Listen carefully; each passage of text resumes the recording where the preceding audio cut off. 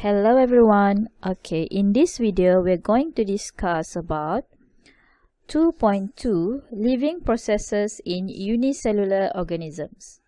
Okay, so unicellular, the word itself, uni means one. Therefore, unicellular organisms are made up of only one cell.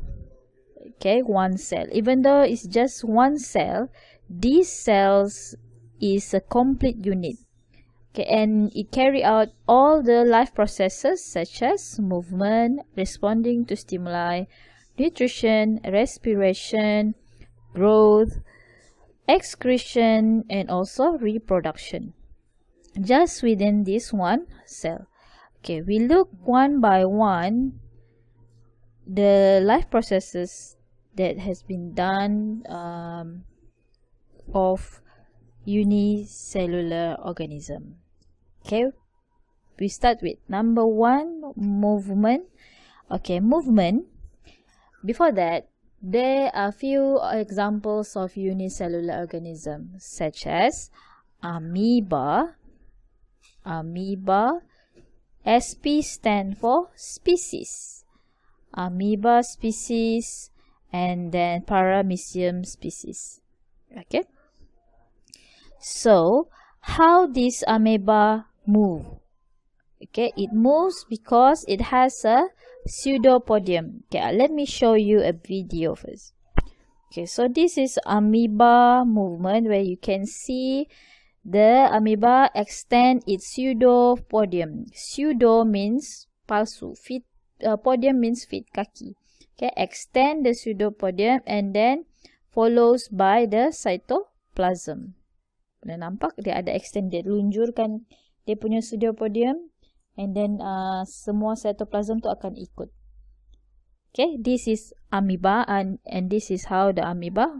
Okay, in this video is a paramecium cilia movement. Cilia is like dia ada berus-berus di tepi-tepi dia tu.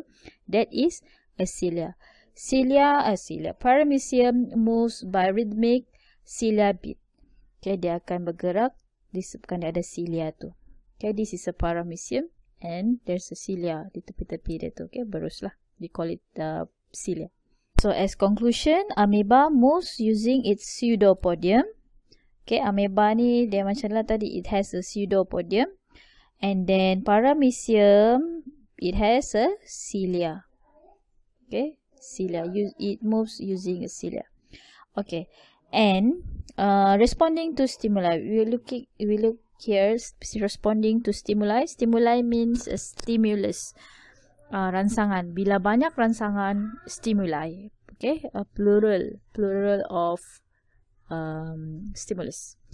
So whenever this amoeba or paramecium encounter they encounter a stimulus such as chemical, touch, bright light, they will moving away from the stimuli. Bila ada cahaya, touch, sentuhan, okay, atau ada bahan-bahan kimia encounter dan bertemu dengan semua rangsangan ni, stimuli ni, dia akan moving away, menjauhi.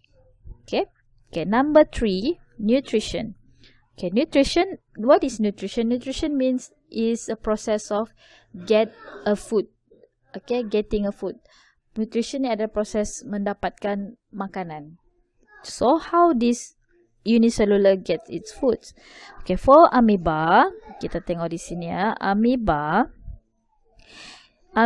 will move towards food by extending its pseudopodium.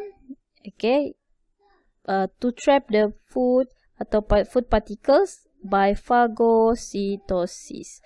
I will show you a video of phagocytosis process by amoeba.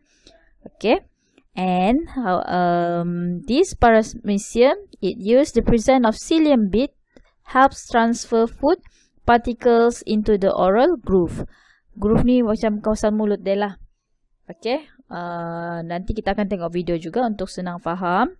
And then whenever this food is already inside them, this food vacuole will combine with lysosome. Okay, and the food particles are hydrolyzed. Okay, so what I'm talking here is all this is here. Okay, starting dengan this amoeba, dia ada nampak food, and then dia start extend dia punya pseudopodium, dan dia akan trap. Okay, dia trap. Jadi dia akan membentuk food vacuole. Vacuole kantung makanan lah. Okay, and then ada lysosom. Lysosom ini dia akan secrete dalam food vacuole untuk hydrolyze the food particle. Ingat, lysosom ni it has a hydrolyze enzyme. Okay, hydrolyze ni maksudnya dia pecah-pecahkan. Okay, food particle tu it's no longer food particles, now it's called digested food. Bila sudah digest, dia akan absorb. All the nutrients in the food will be absorbed. Jadi bila ada yang mana undigested tu, dia akan dia akan discharge. Dia akan kasih keluar daripada badan dia. Okay, so this whole process we call it as phagocytosis. Phago means eat. Okay, so this is phagocytosis. Now we go to number 4, respiration. Okay, respiration, there are actually a big topic. What is respiration? But in these terms, we want to discuss about breathing respiration. Okay, breathing respiration. How this unicellular breathe? Okay. So, since it's just one cell, simple, so there is no nose, there is no nostril, esophagus dan sebagainya, macam human. We are multicellular, so kita lebih kompleks. But for unicellular organisms, they are much simpler. They just this exchange of oxygen and carbon dioxide. Okay, contohnya ni amoeba, exchange of oxygen and carbon dioxide just occur through plasma membrane through a simple diffusion on the surface of cell. So on the surface ni dia exchange lah in and out through a simple diffusion. There's the keyword. Okay, itu dia cara dia menapas. So, kita sudah tengok cara dia move, bergerak, cara respon pada stimuli, nutrition, cara makan, kemudian cara bernafas. Sekarang kita tengok macam mana dia growth. Okay, so growth,